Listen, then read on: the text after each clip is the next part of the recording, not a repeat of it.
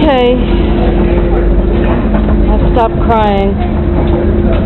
I left the house at 3:30 alone, and I'm very ill. I'm still very sick, but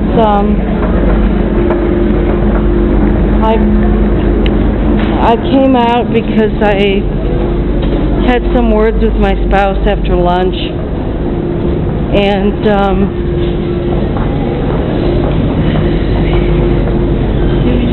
he canceled our plans to see a movie, and I don't even really give a shit about the movie. It's just an old film noir, but we have a subscription to the place.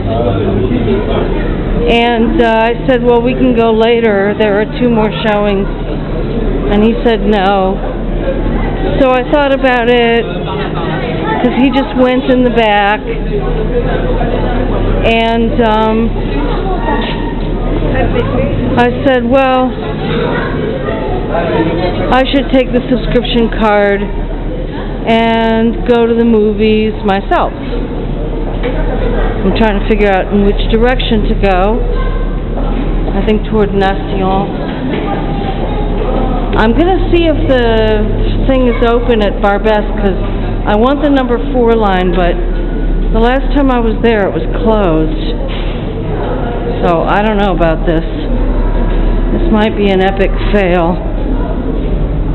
So I'm going to go down by Notre Dame alone. And I have the subscription card on me, and I'm going to try to make the 6 o'clock showing of this movie. And I've made a few resolutions today, actually, belatedly, for the new year, you know. He has some criticisms because I've been drinking some wine in the last few months, which I know is not good for me.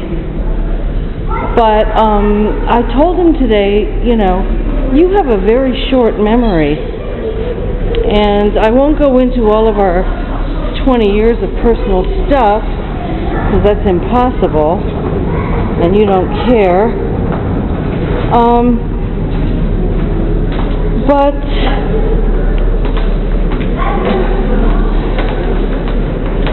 I've decided to go completely sober again and carry on with this spell that I've cast upon him and really, really get him, you know?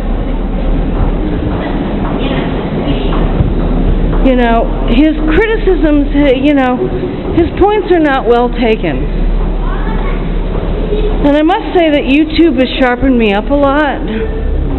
Since 2008, when I started, it's really raised my confidence and my debating skills and my ability to stand up for myself.